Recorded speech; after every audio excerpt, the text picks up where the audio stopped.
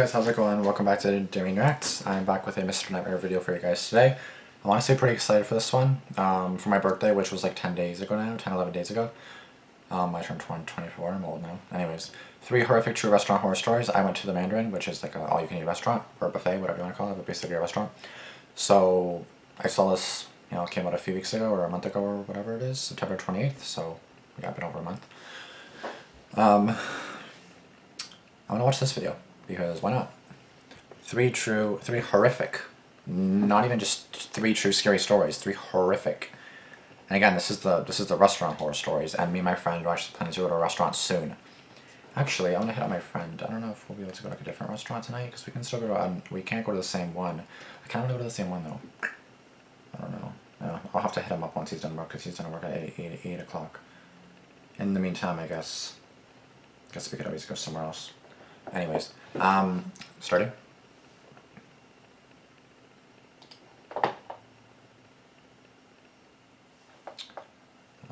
This video I like, because I already know I'm gonna like it. And yeah, 3 horrific true restaurant horror stories. So again, I'm probably gonna be thinking about these stories when I go eat at restaurants now, which is not good, but I guess horror stories are also kind of like a learning lesson. Someone else kind of learned, now you have to learn from their mistakes, sort of thing, right? Does that make sense? This video's theme is restaurant stories because of today's sponsor, Factor 75, which is a service that lets you That's nice. That's nice. That's nice. Option plus the protein free gold. When I was 25, I went on a solo trip to Rio de Janeiro. My favorite DJ would be there that weekend, and I always wanted to go anyway. I've traveled solo many times in my life and never had any issues. Airbnbs aren't expensive a little outside of the city, and the one I was staying at was very nice and comfortable. It was its own little one-floor house, but the whole inside was very modern and clean.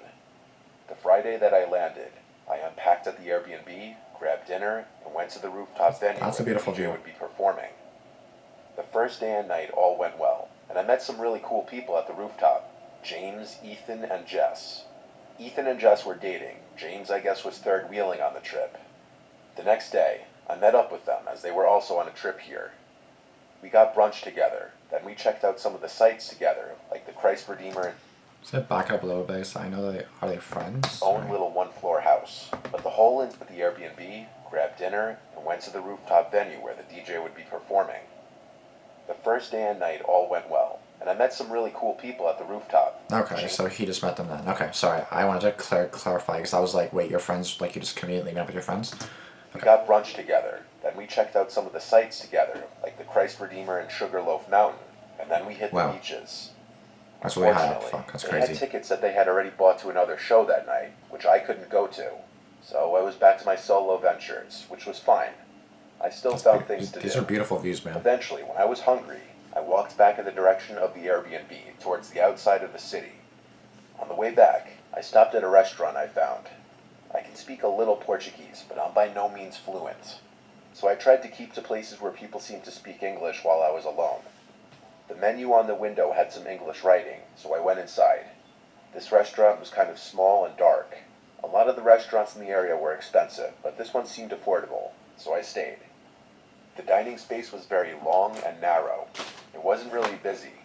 There were a few people sat further down at a couple tables. Then there was a man seated at a table basically next to mine. Okay. He was about 50. I wondered if he was another tourist. He and I were the only 2 people seated alone in here. The server came over and initially spoke in Portuguese, and I asked in Portuguese if he speaks English, and he said yes. From there on, I ordered in English. I noticed the man at the other table, looking over, watching as I ordered. It was kind of weird. When the server walked away after taking my order, the man said in English with a Portuguese accent that my Portuguese sounded good. I said thank you, and he started talking to me in Portuguese, as if giving me a lesson. I think he thought he was coming off as charming, but it was annoying and creepy. I kept looking down at my phone to act distracted, but he'd keep talking to me, both in English. I'm sorry, let me just make sure. Is this a girl or a guy? I think this is a girl, right? Is it 349? Kate, okay, so this is a girl, okay. I don't know why, but I was thinking that this was a guy the whole time, so I was like, maybe this guy's gay or something? Okay, no, it's a girl and a guy. But he'd keep talking to me, both in English and in Portuguese. I'd humor him to be nice and not create awkwardness, and I tried my best to converse with him in Portuguese, as he'd correct my mistakes while trying to speak. The conversation was basically where I'm from, why I'm here, what I did today, and where I'm staying. I kind of just made up that I'm staying with a friend. What Never really tell him where freaked you're me going. out was when he told me how sexy I am when I talk in Portuguese. I was hoping he was leaving soon, but a part of me died inside when I saw the waiter bring him his food. Luckily, my food didn't take long. I got some pork stew dish. The man asked how it was. I told him fine. He stopped talking as much now that he was eating, thank God. I ate quickly. When I was done, I hurriedly asked for the check just because I didn't want to converse with this man anymore. The man also asked for the check right after I did, which I found so annoying and strange. He wasn't even done eating. Once I paid, I got up and walked out. The man said something in Portuguese, but all I said was bye and kept walking. Bye. It was dark out now, and the streets were a little less lively. I was walking for a while when I came to an intersection. While waiting to cross, I noticed the man from the restaurant across the street. He was definitely looking at me, but looked away the opposite direction when I noticed him. Maybe he had to walk the same way. It wasn't that unlikely. I continued to walk back, and as I was getting closer, I kept turning back just to see if he was still in sight. He wasn't. I arrived to the Airbnb. I got to the front door and looked around one more time.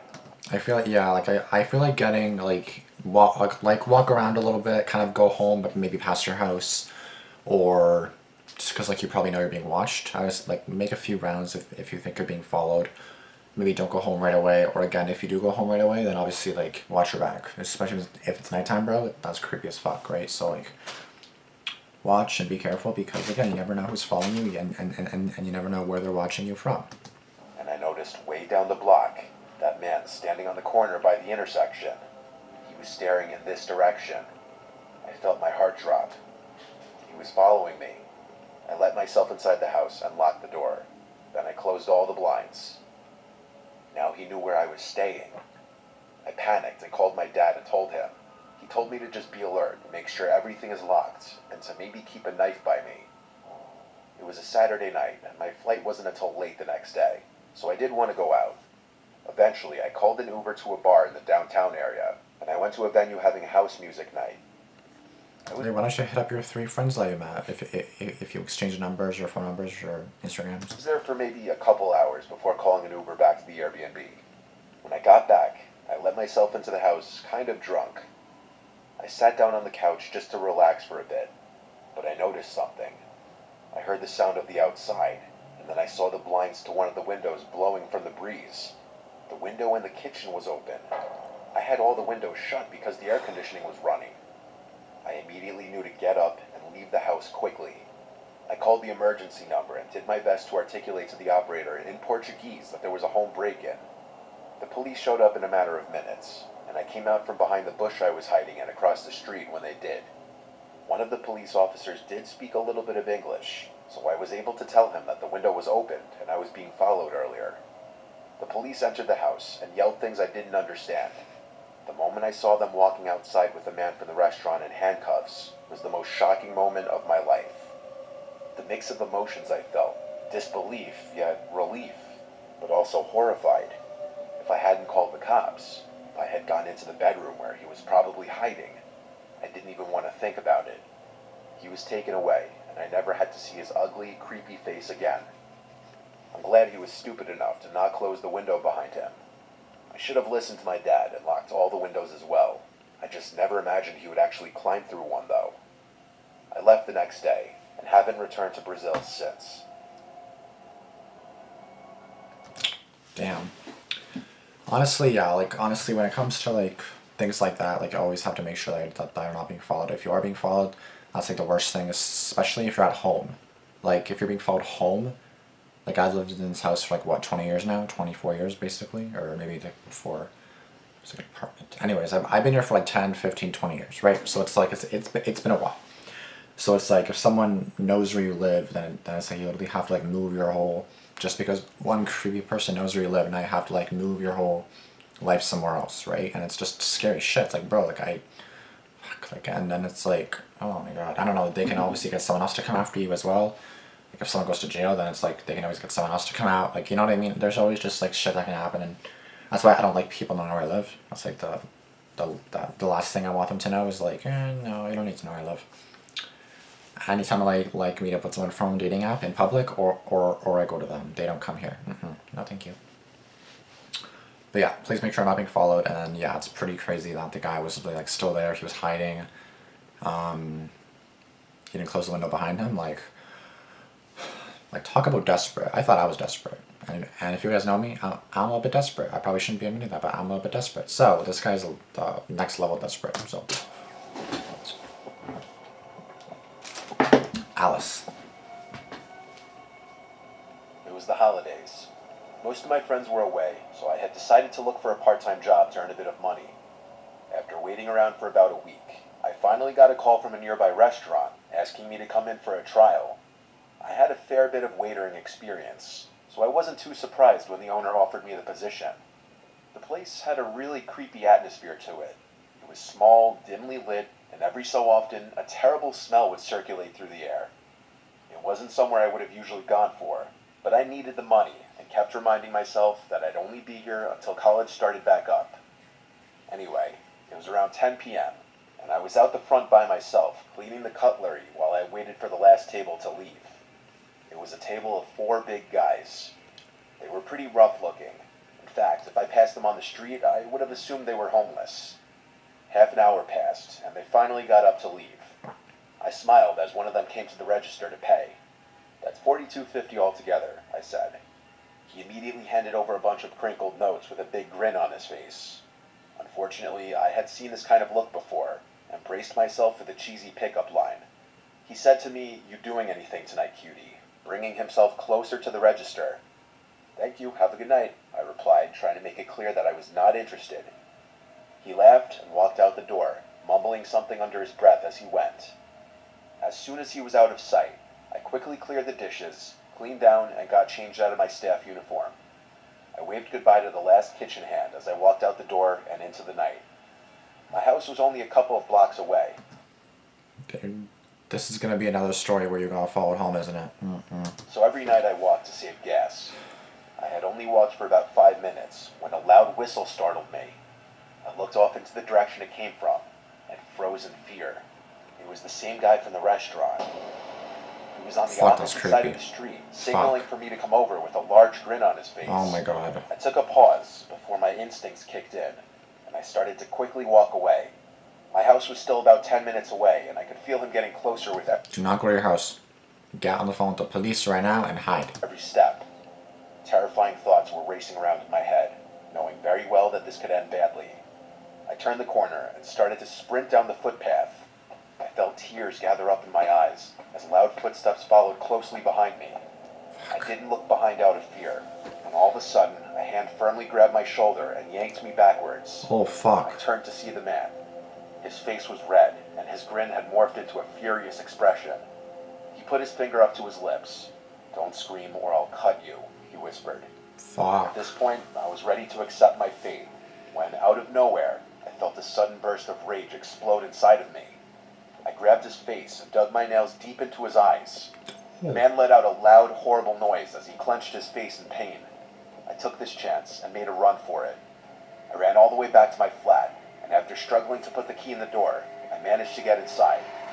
As soon as I shut the door, I collapsed down onto the ground out of exhaustion and started to cry. Close your doors, My please. Lock roommates them. all rushed down the stairs to see if I was okay. After walking me to a couch, I explained what happened. They were all shocked, whilst at the same time happy to see that I escaped from the man. I rang up the restaurant and quit the next day. It was a shame, really. The owners were so kind, and I really didn't mind the place. But I was too terrified to return, knowing that that man could be waiting for me. I've started back at college now, and I'm slowly recovering from that incident. Sometimes I do get nightmares just thinking about what may have happened if I hadn't attacked that man like I did. Honestly, these stories are scary, bro. Now it gets me nervous going to a restaurant. Like, I know that's probably typically happens to girls. Not that it can't happen to guys, it definitely can. But I feel like it's a lot more common with girls. Like, I do feel bad for girls because a lot of the predators and kind of like creepy people are guys. I'm not saying that they're all guys. They can be girls too, but I'm saying that like it typically does happen to girls. Like me being a guy, I wouldn't go into a restaurant and then be like worried about some guy being like, "Oh, you're hot." Like I wouldn't have that thought in my head at all. Like why would I, right? But if it's a girl, especially if like you know you're pretty, then it's like everyone's gonna be like, "Oh," you know what I mean? So gotta be careful. It's a scary world. Scary shit can happen. But I'm really glad that she was able to attack him and get away. I was 19 and strapped for cash, so I temporarily took a second job working as a waitress at a diner. It was open till 3 a.m. on weeknights and 24 hours on the weekends. Great.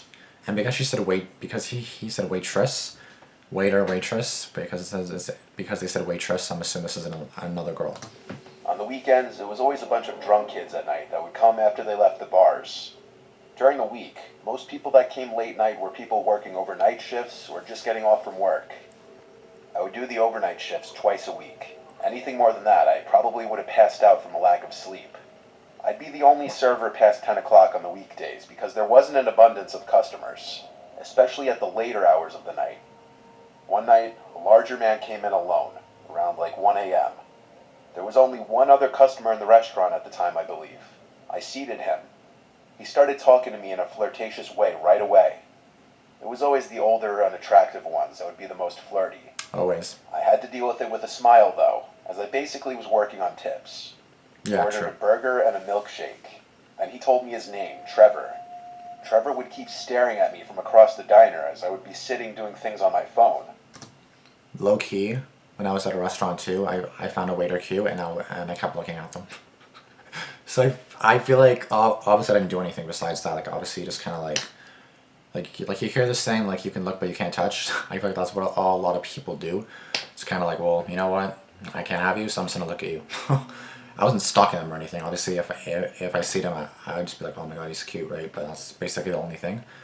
That's what this made me think of. I was like, bro, this was like literally me. I would just like, anytime I see him, I'm like, oh my god, he's so cute. You know what I mean? That's probably the same thing. Obviously, this guy probably did it more crazy to be in a horror story, unless he went home to his girlfriend and said, oh yeah, I have a horror story for. He was the only customer left at this point now. He called me by my name over to the table. I went over with a smile, and he asked for the check. He left after paying, and when I went to collect the tip and clean the table, I noticed along with the $5 tip, he left his number and a winking face on the bill. Gross. I crumpled it up and threw it away.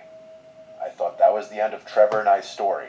Wouldn't that be, I mean, there's honestly nothing wrong with that. Like, again, he was like, what, 40, 50? I don't know what the age was, but she was like 19. It is always the older guys that do that. I'm 24, and like the waiter, I don't know, he was probably in his 20s too. Even if I did leave like a cash money tip with like my number on it, I don't think that's that big of a deal. Because even she just said I crumpled it up. But didn't you say that you threw it out? I thought I thought it said on the bill, it said my number, and then if you throw out that, then that's kind of messed up. Because that's money that you're throwing out. But I'm assuming it was like a sheet along with the bill. Anyways. But it wasn't. A few nights later, in came Trevor again, super late at night when no one else was in the place. I greeted him and sat him to a table. He actually hit me with a, how is my favorite server doing tonight? Which was odd considering I only served him one time. He again started some conversation with me. I was way too exhausted for this, but I had to put a smile on my face and entertain it. I thought maybe this time he'd give a better tip if I acted interested, but that backfired, because he mistook my friendliness as interest and invited me to come on his boat sometime. I asked what kind of boat it is to play along, and he showed me a picture of this tiny little thing that could barely fit 2 people based on the looks of it. I said, oh wow, my dad has a boat too. I should have said boyfriend looking back now, but I was trying to get a good tip out of him. He asked for my number, and I told him I'm not allowed to give customers my number. I could get fired. He actually believed this, but after he left, he once again left his number on the bill, this time with a note saying something along the lines of, I bet you were just shy last time. Don't be shy this time. You can text me. It'll be our little secret, followed by another winking face. He again only tipped $5. This guy was a creep who didn't even tip well. I hope to not see him again. But this wouldn't be a story if I didn't. He came in the next week on another night I was working. It had to be like 2 a.m., and it seemed like he'd always come in right as the place would become empty, almost like he was sitting in the parking lot, waiting to come when I wouldn't be serving any tables. This time he came in, and the first thing he said was, "You don't call, all right?" But he didn't say it with a smile. You don't call, all right? What? Play. First thing he said was, "You don't call, all right?" You don't call her right? Huh? I'm confused. Like you don't call or right, maybe? He didn't say it with a smile. He said it with a serious face. I told him I'm really flattered, but I really can't text customers. He didn't say anything. He just walked out. I was relieved, honestly. I'd rather he just stopped coming in. The next day, while at my other job, I got a text from one of the other waitresses asking if I knew who the fat bald guy was. I said, yeah, he's so creepy. Why? She told me that he asked for my full name. I asked her if she gave it to him, and she said yes. What? Why? You don't do that. Okay. Here's the thing. I've said this before. Wait. I was honestly really upset, and this made me uncomfortable. Exactly. What the fuck? Why? The story's almost over. But what the fuck, bro? Okay, no. Okay, maybe I should... I'll save that for the end. I'm sorry. She said that he claimed he just wanted the name of the really amazing waitress from last night. Later that day, I got a text. It was from Trevor. He said, "Hey, it's Trevor, your favorite customer. I know you said you can't give your number out, so I took it Least favorite customer? Yeah. upon myself to get it myself. Now you didn't break any rules, haha." I was at a loss for words. I blocked the number and hoped that would be the end of it. But later that week, after I got off from work, I found an envelope tucked under my windshield wiper. I grabbed it and got in my car. Its contents were disturbing. It was a bunch of pictures of me in the diner, taken from the parking lot. The pictures got more disturbing, though, when they started being of my apartment and of me standing on my front deck or unlocking the front door. Most disturbing of all was a picture taken through the front window at night.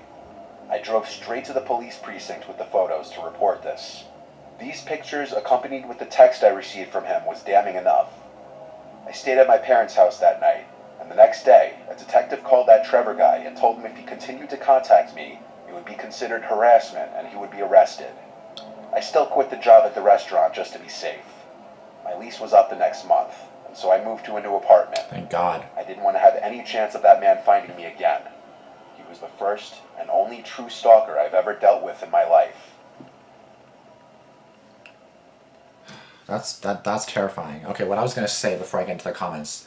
So what I was gonna say is that when I went to my friend's workplace, she worked at McDonald's at the time, I was like, oh, is his name here? And then she said, no, sorry, I knew he was there because me and him are friends, or best friends. He told me he was there. I knew he was there. So the girl kind of like went around telling her other coworkers, and then I kind of like sat, because I knew that he was there. I was gonna wait for him anyways.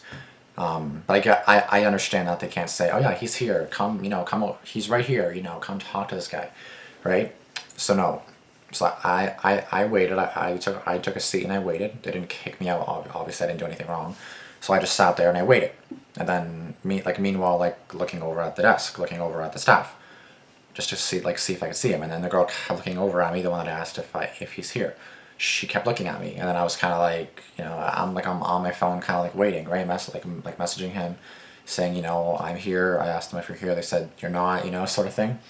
And that's the thing. It's like you can't tell them. I fully understand that. And then eventually he saw me, and then I waved at him or whatever. He told his coworkers that we actually are friends, and then everything was fine and dandy. But that's the thing. You don't tell them name. Like, okay, this is the thing. Okay, so one more thing before I get to the comments. I'm not trying to talk too much here, but basically, so I ask for names too. Not because I like them, not because I hit on them, not because, well, in the case with the restaurant where I went to, the Mandarin, and the cute waiter, I asked him his name, yes, because I wanted to know his name. I forgot his name, but it's in my Google review, so I could find that. I put it in my other video. Terry's his name. So in my Google review, I was like, you know, Terry kind of like rejected me, but it was still good regardless. I might remove that because that sounds a little bit creepy. Or I might edit it and just like remove that part because that's a little bit creepy. But basically, yeah. Like you can ask for names, but here's the thing. I feel like if I'm asking you for your name and then you give it to me, like, oh, like, what's your name? I want to make like a Google review for you. Anybody could say that, but then mean it in a different way, like mean it because they want to know your name. For me, I normally just ask because I like literally just genuinely want to make a review about how nice they are. Because when people are nice, I honestly want them to get rewarded. I watch German videos, and then again, like, they're going to soup it into, well, it comes back to you. If they're really nice, I want to ask them their names.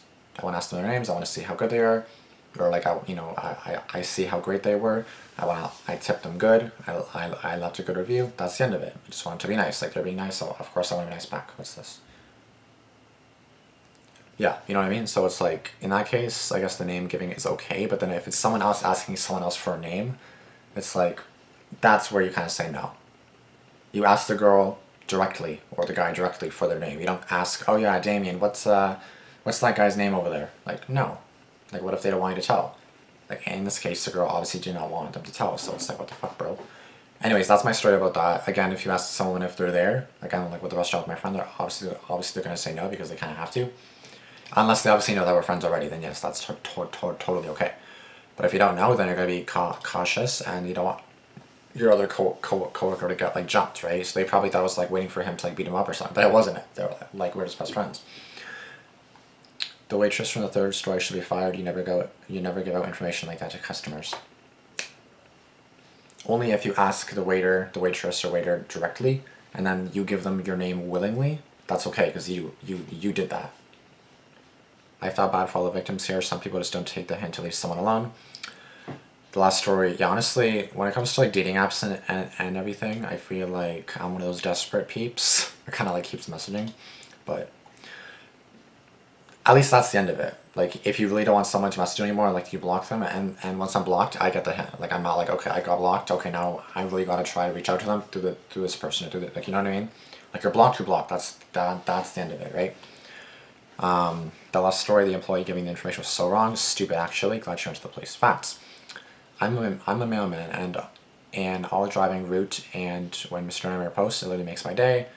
Okay, been following since 2016. Honestly, I think I've been following since 2016 or 2017 as well. Never ever give out information about your coworkers for exactly what happened in the story. Don't confirm that a person works there. Don't give out their schedules, and don't give out information to them. If it's a job confirmation, that's for a manager to do, but not the random answering the phone. Anything else, just say that you can't give out with the information. Facts. Again, my friend, always there. Oh no, he's not here today. I work at a coffee shop, and dealing with stalkers is no joke. Please be safe and let everyone know what's going on. Over 7 years, his storytelling has remained clear and consistent. One of the best storytellers on YouTube. Honestly, Mr. Nightmare is a boss, bro. He's a boss. He's a boss-ass bitch. I once worked in a restaurant, and it definitely had its creepy moments. You deal with strangers and thousands of people go in and out. You never know when you'll encounter a crazy person. Facts. I worked at a coffee restaurant for about 2.5 years, 3 years. Never had any horror stories like that. I've had like bad customer stories, like where they're addicted to me, but nothing like stalkerish. I remember one guy like fell asleep in the drive-thru. We actually probably should have called the cops on him because we had to like leave and go outside because he was like just like no cars were honking at him either. So I leave outside, and it was like pitch black outside too. So there's like 4 cars lined up. There's one car that was like waiting in line, but then he never moved up with the other cars. So I was kind of like, what the fuck? So I go outside, I knock on his window, and I'm like, and he's like, oh yeah. And I was like, you're kind of in the drive-thru, you're gonna pull up to the window, or what the fuck you doing, bitch? And then he drove off. So he was probably drunk or high. Probably should have called the police on him, and probably should have gotten this plate, but whatever, we never did. So I never did, at least I should say. So yeah, the guy, I don't know what the fuck that guy was doing, but he just passed out in the drive-thru. So yeah, that's not good. Whatever. I'm sure he was fine. Thank you guys so much for watching this video. If you guys enjoyed, wait, here's a story.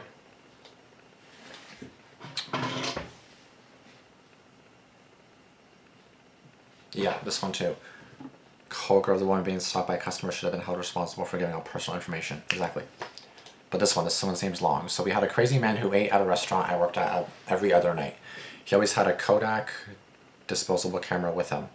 One night, the waitresses conspired to steal the camera and get the film developed to see what he was taking pictures of. So when he went to the restaurant, one of us pocketed the camera. He came out to the table and looked everywhere for the camera, then finally left. So the waitress took the film to be developed, and lo and behold, the man had been taking pictures of the behinds of the female staff. Next time he tried to come in, we showed him the photos and said he was no longer welcome here. So either way, you basically did the wrong thing too, because you stole the camera. You stole someone's property. I understand that there was bad stuff on it, but you still stole their stuff.